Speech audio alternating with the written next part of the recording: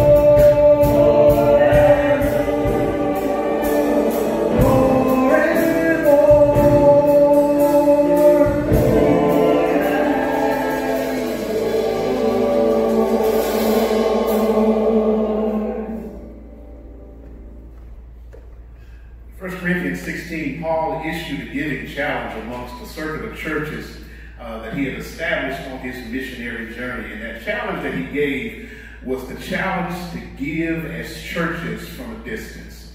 And And we know that this pandemic has required us not only to socially distance physically, but it's also challenged us to support the work and the ministry of the gospel and the work of the church even from a distance. So we want to commend you, just as the Apostle Paul did, commend you that on the first day of the week or whenever you were led, you've utilized our website to give online. You've utilized our post office box to send in your tithes and your offerings. And for that, you ought to be commended. But I want you to understand something. It is not our commendation that matters. Because you need to understand that whenever you give to God, the windows of heaven will open and God will rain down blessings on you. You are highly blessed today because God has shown his favor on you. So thank you for your giving. As we continue in worship, let us hear some more from our music ministry.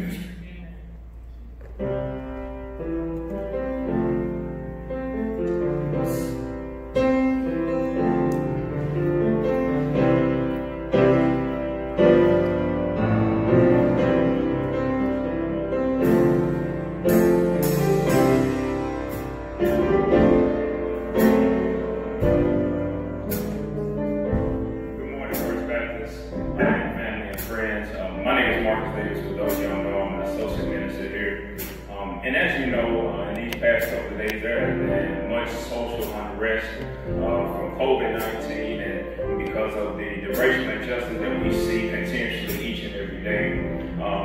And also as we celebrate the 99th anniversary of the Tulsa Race Massacre that happened in 1921, people are upset, they're angry, they're frustrated, they're confused, and rightfully so. But as the choir sings this song about Jesus, we want you to know that it is okay to be angry, upset, and frustrated. But we also want to let you know that yes, protesting is good, changing legislation and change of our leaders is good, but no amount of legislation can change the heart of man, because that is the core issue, that our sinful nature. And so as they sing about Jesus, we want to remind you that only Jesus and the salvation that he provides can change the hearts and the mindset of man. And that he can give you a peace that surpasses all understanding and what we are going through. So we pray that these words about our Lord and Savior Jesus Christ will give you comfort in your daily trouble.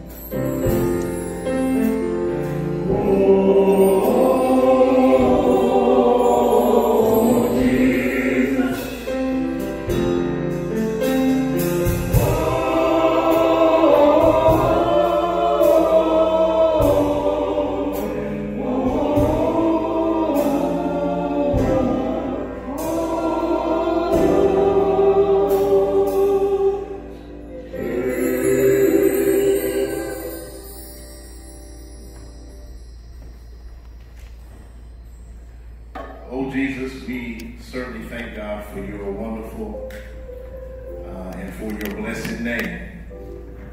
We know that there is no other name by which we can be saved, redeemed, or sustained. There's no name like the precious name of Jesus. As we come to share God's word on this morning, we certainly again thank you for joining with us.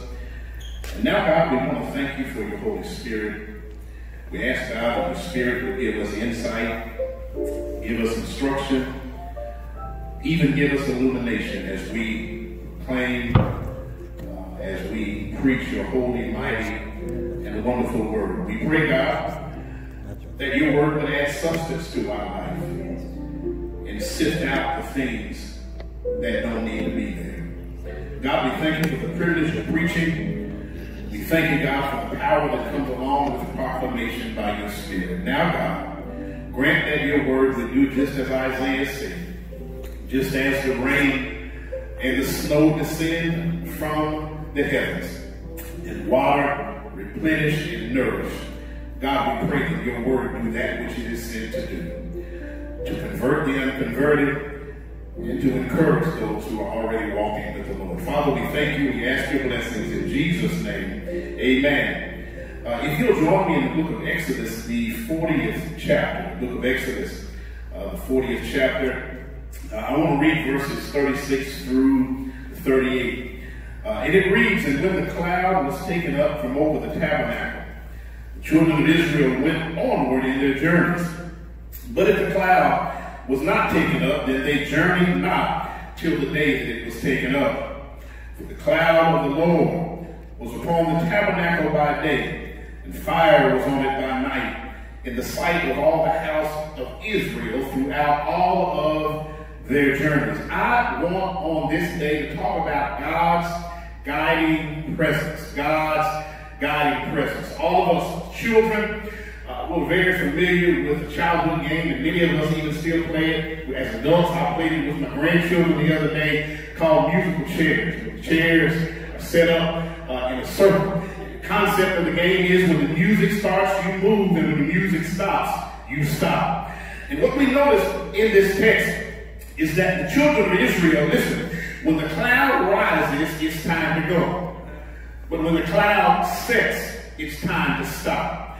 And that is an indication that the children of Israel, who had been supernaturally by the hand of God through Moses brought out of Egyptian bondage into the wilderness, the only way they could navigate that wilderness journey was by God's guiding presence. And I want you to understand something. Sometimes we find ourselves in the wilderness of life. Sometimes we find ourselves in the wilderness even as nations. But the fact of the matter is, we need to understand that we must be guided by God's presence. Listen, when God says move, we need to move. When God gives us a sign, a symbol that we need to stop, we need to stop. Because listen, wherever God guides, God will provide. And listen, I want you to understand something. When we find ourselves not where God wants us to be, we don't have the provision of God. But whenever we are moving in step with the providential hand of God, you will discover that God will make not only a way out of no way, but God will provide a water from a rock. God will provide manna even in the wilderness. Listen, I am not worried about an economic downturn, because as long as I follow the guiding hand and presence of God, God has promised in his word that he will never leave nor forsake. He will sustain and he will provide.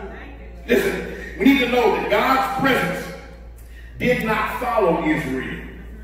Israel followed God's presence. Listen, when you go back to Exodus chapter 33, verses 12 through 17, you'll notice that, first of all, we see on a micro level what God does on a macro level for the nation of Israel in chapter 40. In chapter 33, God brings Moses to him, and Moses says, God, how am I going to guide and lead these people? And God told Moses, listen, Moses, whenever I move by the cloud, Moses, that's when you move and the people need to move. And he said, listen, Moses, whenever the cloud sets, that's when I want you to tell the people, and y'all need to stop. And Moses, notice, Moses Moses said, listen, the presence of God will be indicative of the fact that we are being guided by the grace and the provision of God. Somebody ought to talk to me in this place. But then Moses said, God, how will I know what your presence is? And God said, listen, Moses, I want you to hide yourself in the cleft of a rock. Because listen, I want you to understand, I'm going to pass by. And you can't behold all of my presence, all in its significance, without the blood covering you. So I'm going to protect you in the rock. And I'm going to pass by and give you a glimpse of my glory. So when God does this, he's letting Moses know what he wants him to tell the children of Israel. Listen, when Moses is on his deathbed at the end of the book of Exodus, how it is that the children of Israel shall be guided. Listen, what we need to understand first of all, when we talk about God's guiding presence, is the gift of God's presence.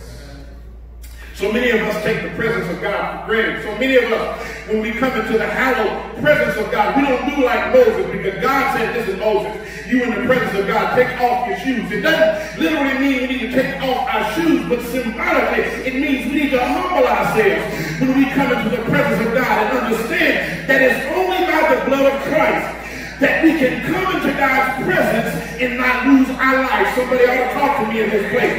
Because none of us can bring anything into the presence of God that will allow us to merit being in his presence. So by the grace of God, we are in the presence of God. God's presence, listen, it's a gift. Listen, if God were to ask all of us, or God were to tell all of us, we had one wish, we can have anything that we want.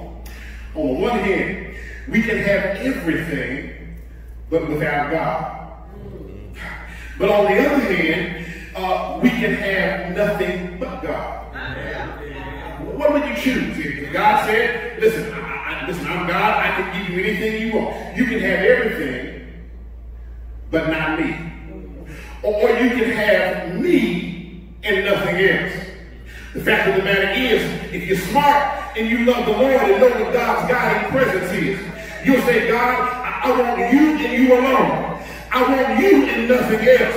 Because as long as you got God and God's presence, you already got everything. Somebody ought to talk to me in this place. And the fact of the matter is, we don't have to worry about stuff. We don't have to worry about things. We need to worry about having God. Because as long as we got God, we got the loving and the mighty hand of God that will provide and will take care of us. When Jesus was being tempted in the wilderness, the devil came up to him and he told Jesus, listen, Jesus was weak from being in the wilderness 40 days and 40 nights, and at his weakest fleshly moment, the devil said, listen, Jesus, I'll give you everything, but you can't have God. Jesus said, I can't take that deal. Because the fact of the matter is, as long as I got my Father, I know I got everything that I need. And so you and I need to understand, as long as we got God, we got everything that we need. But the problem is, so many of us treat the presence of God like a business trip instead of a road trip. You know, the difference between a business trip and a road trip is this. On a road trip, listen, you are excited to get to your destination. But along the way, you want to stop and enjoy the highway. You want to stop and take some pictures. You want to enjoy the sights and the sounds along the journey. But many of us treat the presence of God like a business trip. We want to hurry up and get the project done. We want to get to our destination and we want to get back home. Listen, that's the way many of us treat coming into the presence of God on Sunday morning. We act like it's a business trip. We want to come, get the job done, and go home. But being in God's presence is not a business trip. It ought to be like a road trip. You ought to enjoy being in the presence of God. You ought to behold the beauty of the Lord and the glory that fills his temple. And not only the gift of God's presence, secondly, you've got to see the weight of God's presence. Verse 34 says that when the cloud covered the tabernacle, when the tabernacle was God's visible or physical place to represent his presence. And the Bible says that when the cloud covered the tabernacle, that the glory of the Lord filled the tabernacle. So understand that God's presence hovered over and God's presence was in. Listen, you need to understand that God is not only watching over us, God body is in us. His glory was over the place, but his glory was also in the place. I love Frank Hammond saying, Jesus be a fence all around me every day. But understand, he's not only a fence around you, he's also a fence on the inside of you. Listen, he told Moses, he said, Moses, when the cloud covers the temple and my glory fills the place, he said, Moses, you've been a great man. You've done everything I've asked you to do. You led them out of the wilderness, and they're on the brink of coming to the promised land. And guess what, Moses? Even you are not good enough to enter into the tabernacle whenever my glory comes over the place. Because listen, unless there is some shedding of some innocent blood, Moses, not even you can come into the place where my glory dwells. And listen, I ain't trying to hurry to the end, but I'm so glad that the blood of Jesus was shed, because I couldn't come into the presence of God had that blood not been shed. I would be barred from entering into the presence of God. Because of the blood of Jesus, I can come into his presence.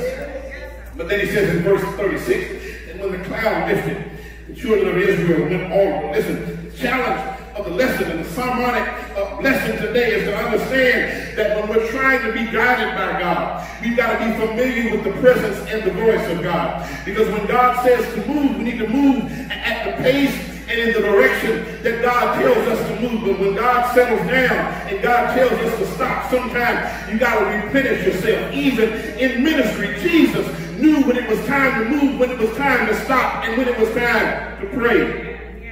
God's guidance, brothers and sisters, is what you and I often seek. God's guidance will always provide. But listen, not only do we have the gift of God's presence and the way of God's presence, but we also see the value and the benefit of God's presence. Listen, here are the practical benefits. Listen, it wasn't just the fact, the greatest fact was that the cloud hovered over the temple and the glory filled the place. When the cloud lifted, they moved. When the cloud settled, they stopped. But understand, when the cloud lifted, that was the cloud. But when the cloud settled, there was a pillar of fire at night. Here's the benefit. When the cloud lifted and they were in the wilderness, they had shade from the hot desert sun. When the cloud settled down at the end of the night and the fire came, the pillar of fire, they had warmness in the coolness of the desert at night. Listen, God knew that the wilderness is hot during the day. So my presence is not only going to guide you spiritually, but it's going to protect you physically by giving you shade. Somebody ought to shout hallelujah in this place. But listen, God also knew that it gets cold in the desert at night. So I'm going to give you fire, that while you're sleeping at night, I'm going to get happy in this place all by myself. Listen, God said, I'll give you shade when it's hot. I'll give you fire when it's cold. Listen, they stayed where it was cool during the day and warm at night. And that means the children of Israel saw this throughout Exodus 16 through Exodus 40. That God not only gave them food and water, but God also gave them peace and presence. Understand, God will give us our physical needs, but God, my brothers and sisters, will also meet our spiritual needs. Listen, all around us are what are called electric waves. And none of us can see the electronic waves that are hovering in the air. As a matter of fact, the air that we breathe is thick with electronic waves. And because of these electronic waves, you and I have cell phone technology, we have high definition televisions, we have satellite radio. We cannot see the thick electronic waves, my brothers and sisters, in the air. Listen, we need to understand that which is invisible is made visible by our radios, by our flat screen TVs, by our iPads and our laptops, because the fact of the matter is that which is invisible needs something visible in order to manifest itself. And I want you to understand something, that the world and the earth and the universe are thick with the presence of God. But you and I cannot see the presence of God. But the Bible says that the Word became flesh and dwelt among us. And we beheld his grace and the glory of God. Nobody has seen God at any time. But I thank God, even though I can't see God. God's presence fills the thickness of the air. But Jesus has made God known. And I'm so thankful that Jesus was made known on the cross of Calvary. I'm thankful that Jesus was made known when they hung him high, stretched him wide, pierced his side, hung his head, then he died. I'm thankful that Jesus was made known when the stone was rolled away. He got up with all power on heaven and earth in his hands. And listen, I know we can't trace and we cannot track the movement and the presence of God. But God allows us to see his movement. God allows us to hear his voice through the word of God and through the Son of God. Listen, my brother and my sister, I want you to understand that God's glory wants to not only fill this place, but God's glory wants to enter your life.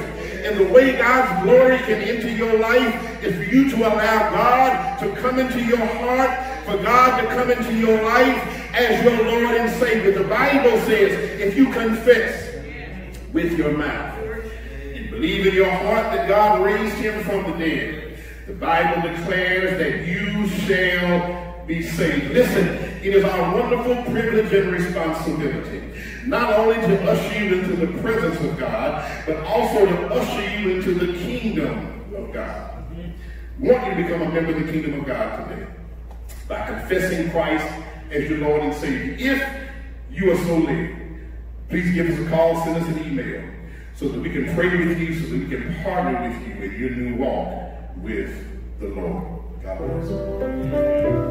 Who shall I be afraid?